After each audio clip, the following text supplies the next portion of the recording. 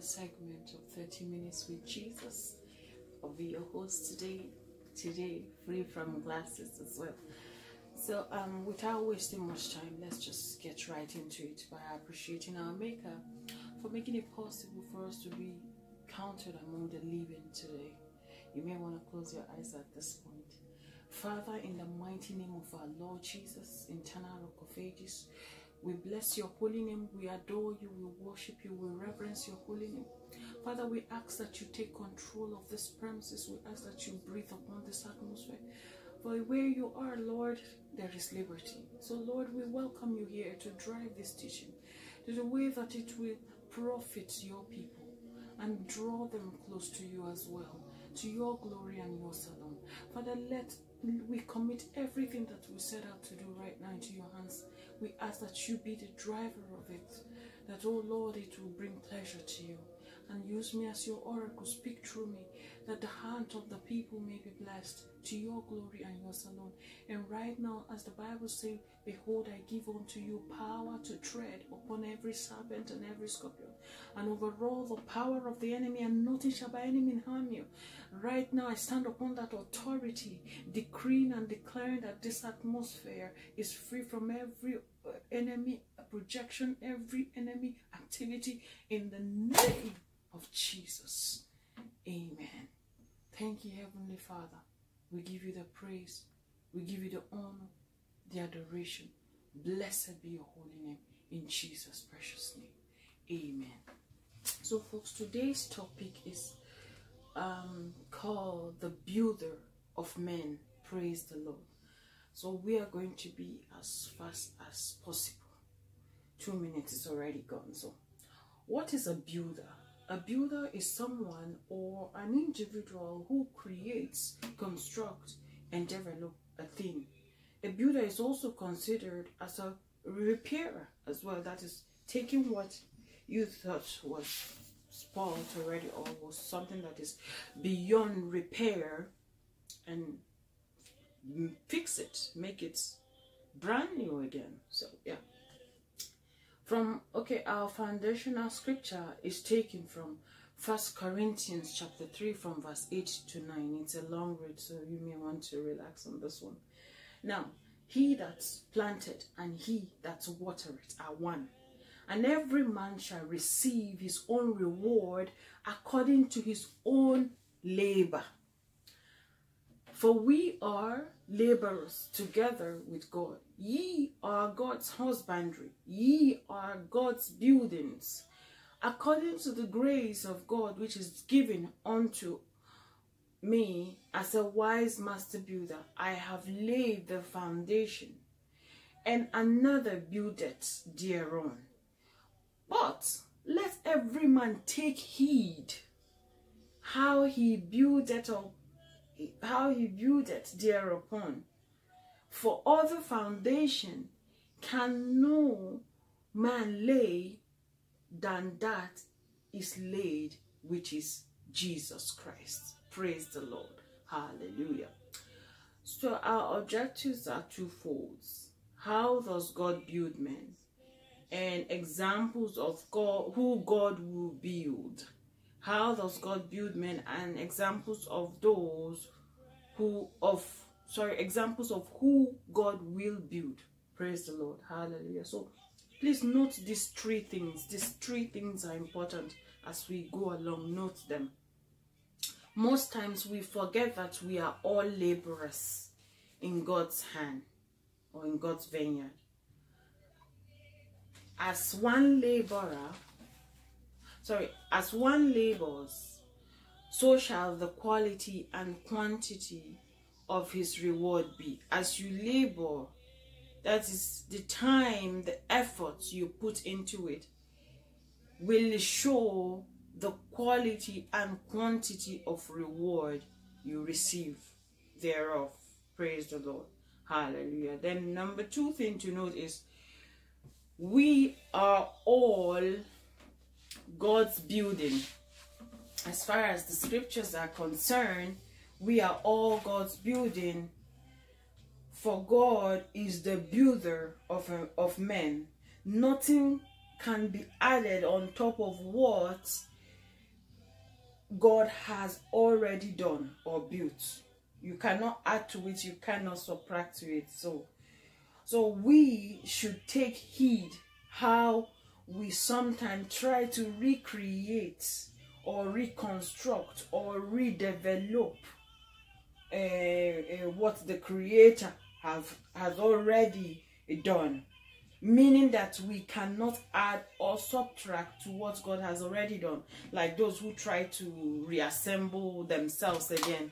That is telling the maker what you made is not right. Or people, like a man trying to become a woman. You're just telling your maker that you made a mistake making me a man. I'm supposed to be a woman, you know. Or the other way around. So yeah, we are not supposed to add or subtract to it. And then number 3 thing to note is that greatness. Remember that our topic is the builder of men. So God is the one who builds men. So greatness is not hereditary. It's not hereditary. Only God makes a man great. Example, David from the house of Jesse. In Ruth chapter 4 verse 22. Jesse was not great. So David came out of Jesse and David is great. So greatness is not hereditary. Another example is Abraham. Abraham is from the house of Terah. Terah was his father. Terah was not great. But Abraham was great, or is great. Abraham came out of Terah. So greatness is not hereditary. You can be a loser. Your parents could be losers, but God, who is the builder of men, can turn you into another man, just like he did to Saul. He said, when you shall meet the company of these praisers, you shall begin to prophesy with them and turn into another man. So God can turn you into another person that you least expect. Praise the Lord. Hallelujah. So I took this, the Abraham Terah thing is from Genesis 11:28. That's where you see where Terah begat Abraham. So now, how does God build men? Here are some examples. We have, I think, about, oh my God, 7 examples. So I have to be fast now. 8 minutes is gone. God build men. This is now, how does God build men? Here are some examples. Number 1, God build men by decorating or beautifying them. Ezekiel chapter 16 from verse 10 to 12 says, I clothed thee also with broidered work, and shored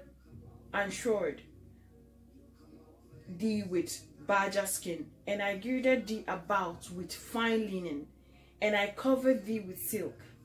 I decked thee also with ornaments, and I put bracelets upon thy hands, and a chain on thy neck, and I put a jewel on thy forehead, and earrings in thy ears, and beautiful crown upon thy head. This is how God, we dealt with this, especially on there's a topic we dealt extensively on this. I even showed you a depiction of how God beautifies one, physical beauty. Yeah, so I won't want to dwell upon it much today. So number 2 is God build men by designing them and their destiny.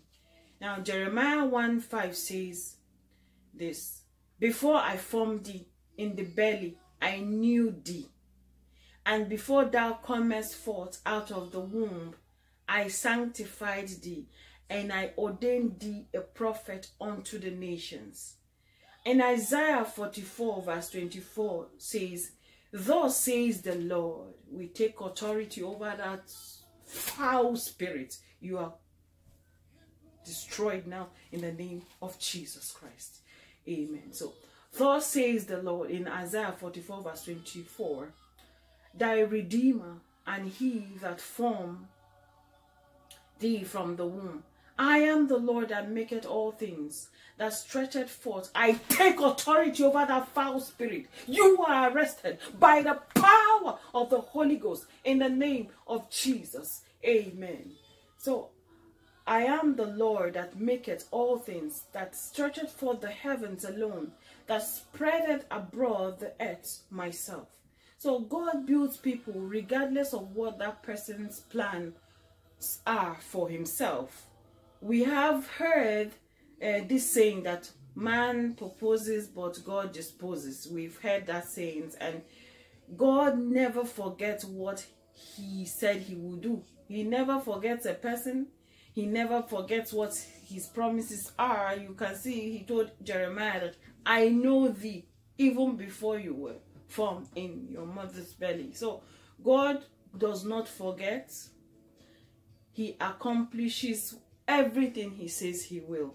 Now in Isaiah 49 verse 15 also says, can a woman forget her suckling child, that she should not have compassion on the son of her womb?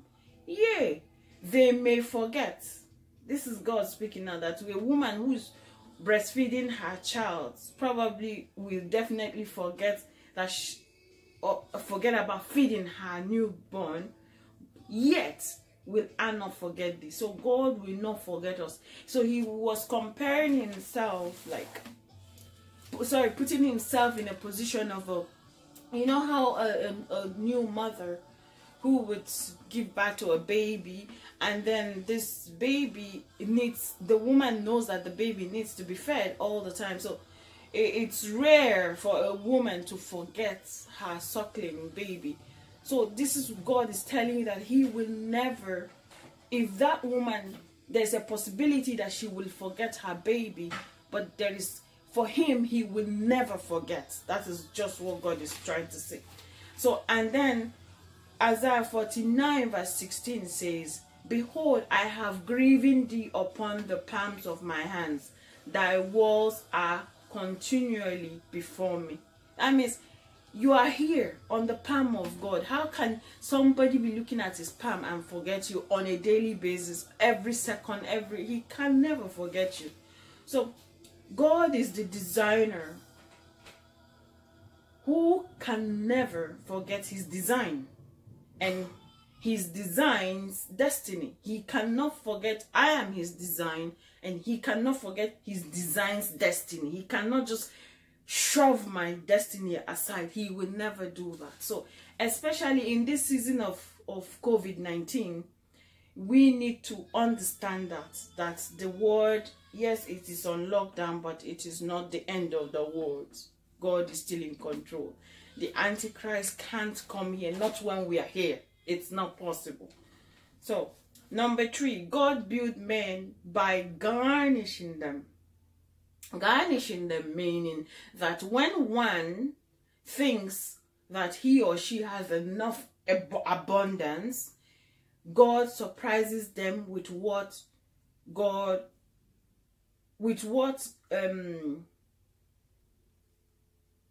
cannot be contained in their houses, or substances that they are, as in, God blesses them with substances that may not be, there may not be room enough to contain it. Yes, I also call garnishing the icing on the cake, or the finishing touches. Yeah, so you may take your pick on that one. So plus, only those who bring all the tithes, yes, are allowed or permitted to enjoy such garnishing.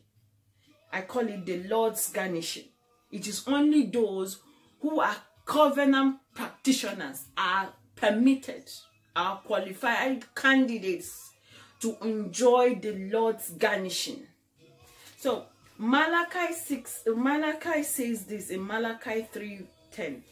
Bring ye all the tithes into the storehouse, that there may be meat in my house, and prove me now herewith. saith the Lord of hosts, if I will not open you the windows of heaven and pour you out a blessing, that there shall be no room enough to receive it. Praise the Lord. Hallelujah. So in one word, it means addition on top of your already abundance. Praise the Lord. Hallelujah. So God built, number 4, God built men by furnishing them. Have a good look at the tabernacle or the temple built by Solomon. The tabernacle during the Moses' time, God gave Moses the blueprint on how it should be created, constructed, and developed. So in Exodus 25 verse 9, it says, make this tabernacle and all its furnishing exactly like the pattern I will show you. This is now God speaking to Moses. Now, so in Exodus 26 to 30, the whole of, when you read from Exodus 26 all the way 27, 28, 29, 30, it talks about how Moses followed the blueprint God gave him to build the tabernacle, which wasn't easy at all, but they got it right anyway. So, and they got it the way God commanded. You can also find this in Acts 7 verse 44. Then in 1 Kings 6 from verse 1 to 38, Solomon also built the temple of God as God instructed. God had already given the plan to David, so David handed it over to Solomon. So today we believe that the pattern which the temple of God was built was the same pattern in which God designed the human body, by the way. We know that God dwells in temples. In 1 Kings 8, that's where we know, because that was where the whole congregation gathered for sacrificial gathering towards to the Lord. So they all gathered in the new temple that Solomon had built that was in 1 Kings 6. So 1 Kings 8 was where the king, that's King Solomon, blessed them and prayed for them, and then they sacrificed to the Lord. So for God to say that he will dwell in us, in 2 Corinthians 6 verse 16, Ezekiel 37 verse 28, and Revelation 21 verse 3, that means we are as the same as the temple Solomon built, or even the tabernacle built by Moses.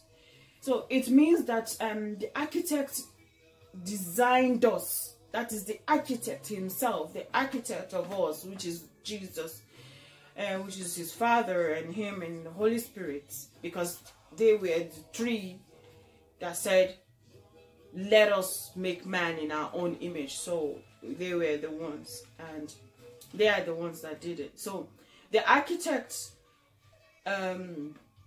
designed us as the temple built with hands of men. He designed us in the form of the temple built by men. That is, he gave them these blueprints, how he wanted to be. So he knows the blueprint of how we were designed, because he designed us. So he also gave them that same blueprint to design the earthly physical temple you could see and worship him in it, for he dwells in temples. But again, furthermore, God said in Acts 7:48 to 49, he said that it says that the Most High does not dwell in temples made with hands, as said the prophets. You see, heaven is my throne and earth is my footstool. What house will ye build me, said the Lord? Or what is the place of my rest? So in line with this, God furnished us in order to dwell in us, not in temple built with hands. All those was just illustration of how we are internally. That was why I started with the temple thing built by Moses and tabernacle by Moses and temple by Solomon. And then God he furnished us in order to dwell in us, not in temples built with hand, but the one he desires to dwell in the one he built by himself, which is you and I, you know. So in Acts 7 verse 51, this is what it says: ye stiff-necked and uncircumcised in hearts and ears, ye do always resist the Holy Ghost, as your fathers did, so do ye. So God is telling us that our body is the dwelling place. Our body is his dwelling place. So stop resisting the Holy Spirit. Stop resisting him by defiling yourselves like your fathers did. You know, allowing yourself to be occupied with demonic things and doctrines and beliefs and immorality and the rest of them. So by you defiling, you're actually defiling the temple of the Holy Spirit, you know, the temple of God. And you know, this can only be achieved when you give your life to Jesus, and then the Holy Spirit comes to dwell inside of you. So we're saying that when you take a look at yourself, it is well furnished. That is how God builds. He furnishes it. If it was not so, God will not dwell there. If he did not single-handedly furnish you, he will not desire to dwell in you. So he built you and furnished you for himself. Praise the Lord. Hallelujah. So number 5, sorry. God built men by stabilizing them. God built men by stabilizing them. If you are not stabilized, you are as good as a runabout or move about. But okay, that means that you are not builded yet. If you are moving from here, just like the enemy, to and fro, you are not builded, you are not grounded, you are not established, you know. So God desires to build men by first stabilizing them. Stabilizing example, we see where God told Isaac in Genesis 26 from verse 1 to 5 that he should not go down into Egypt, but dwell in the land which God would tell him because of the famine. So this is God commanding Isaac not to move an inch from where God told him not to move to. You know, God told him just stay there. God said, I will stabilize you here despite the famine. Don't go to Egypt, you know. So God is the one who builds through stabilizing people. He stabilizes you first.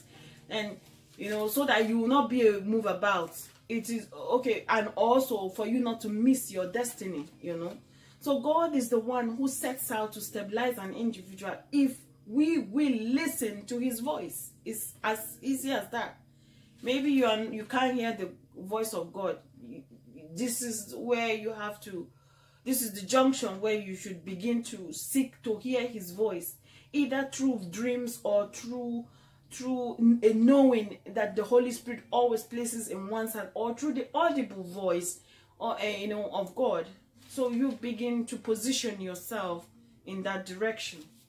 So number 6, God built men by establishing them.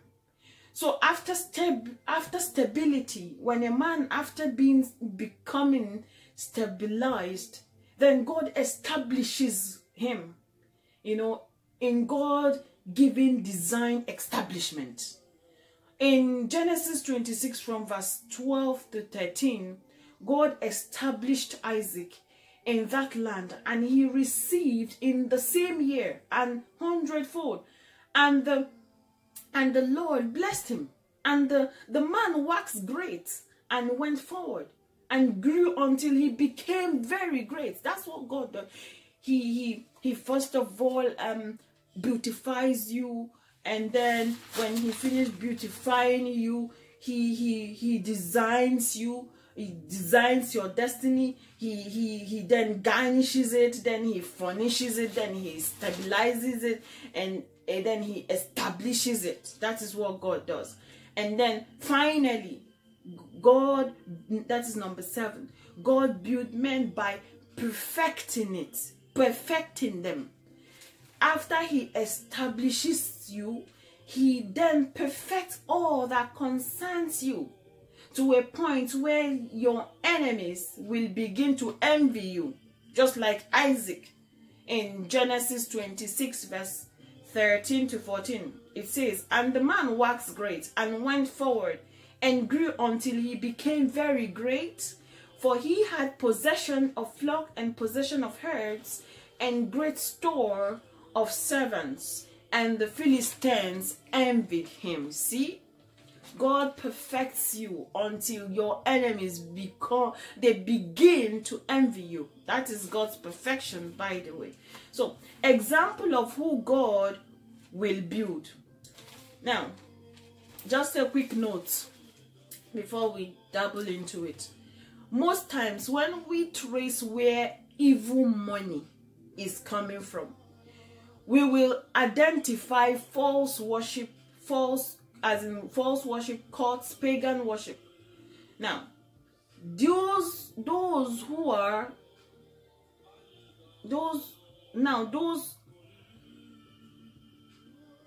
are the people who want to build themselves by all means. They don't want God to help them. Some of them feel that there is no God. Some of them feel that they are the master of themselves. So they dabble into false worship, occultism, pagan worship, just to be rich or so on. And then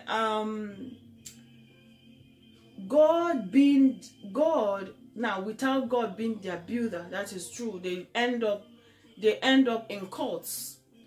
Now, follow that money, you will identify. If you follow such money, such wealth today, even, I don't want to mention names, there are people, when you follow their smelly money, it will lead you to, because people think they are great today. Actually, they are not. They are worms. They are worms. As far as God's standard concerned, they are worms. They are not great. So when you follow such wealth, you will see that it will lead you. You will trace it back to false worship and occultism. Now, and most people get entangled. Most people get entangled with such tradition and such way of lifestyle, which is really, really, really going to lead them to where they wish that they will never be found, which is hell. So Jeremiah 10 talks about all this false way of making wealth practices and false worship. So you may want to look at Jeremiah 10. And then, so who will allow God to build him? Number 1, those who will get out of their comfort zone to go where God will tell them to go, like Abraham in Genesis 12. Number 2, those who will obey divine instruction without question, in Genesis 22 from verse 2 to 10, just like Abraham when he went on to sacrifice his son. So number 3, who will God build? Those who are in a hurry to obey God, and God will also be in a hurry to build them or to make them. He is the maker of men. He is the maker of. Look at David. David came from nothing. Jesse was a nobody, but God identified David from there. That's why I told you that greatness is not hereditary. God identified David and brought him out and made him and built him. So God is the builder or maker of men. Praise the Lord. Hallelujah. So number 4, who will God build? Those who are foolish enough to obey him blindly. Yes, without questioning. Just like Abraham in Genesis 12. Say, get out of your father's house and go to the land that I will show you. He doesn't even know where the land is, but he obeyed God blindly. He followed him stupidly, foolishly. So those are the kind of people God will build. Number 5, those who do not concern themselves with people, with those who do not concern themselves with people's views or whatever people think. Like David in 1 Samuel 17, where his brothers were like, what are you doing here? We are here trying to kill this Goliath, and you're here distracting us. David did not mind what they are saying. David was asking, what will be given to somebody who will take this uncircumcised Philistine out of the way? What will be the reward? So David did not pay attention to their, murmuring. So number 6, who will God build? Those who will wait for God's time and season to carry them to their high places, not through corruption, not through corrupted money, false worship or paganism. No, but the sweet smelling kind of the Lord's garnishing, the Lord's furnishing, the Lord's enhancement, the Lord's everything. So when God gives you such wealth, it is peace, peace, peace, peace, peace. That's what you experience. Our time is up. So Genesis 14:22-23 says, I have lifted up my hand unto the Lord, the Most High God, the possessor of heaven and earth, that I will not take from a thread even to a shoe latchet, and that I will not take anything that is thine, lest thou shouldest say, I have made Abraham rich. This is our father of faith, really demonstrating what I've just told you. It's not corruption money. That's why he say, look at my hands, they are clean. It's not tomorrow you say you have made Abraham rich. My riches is straight, direct transport from heaven. So hold your peace. So, and that's what God wants us to wait, to be patient enough to wait for him. So as we have heard this message today, position yourselves for God, who is the builder of mighty men, to build you. Starting from this lockdown to the time of open up. Meaning that this lockdown will help you to position yourself for God to build you and usher you into the perfection of the realm which God wants you to be in. In Jesus' mighty name, we'll pray. Amen. So, don't worry, we're nearly there. By God's grace, everything will be fine. Everything will come back. I wouldn't say back to normal. Greater normalcy. That's what I'll say. So anyway, if you have heard this message today as our time has gone, please say this after me. If you love to give your life to Jesus, which this time is the best time to do it. Lord Jesus, I come before your throne of grace. I've come to make amends. I realize that I'm a terrible sinner.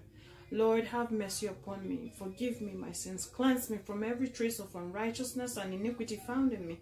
Draw me close to you. Help me to follow you forever and never looking back at my former life. To you be all the glory, honor, and adoration. Thank you, Jesus, for making me yours today. In Jesus' precious name, amen. So if you have said that prayer, welcome to the family of Yeshua HaMashiach. And I'll leave you with this. God bless you. God keep you. Cause his face to shine upon you and be gracious unto you and give you his peace alone. Shalom. Bye.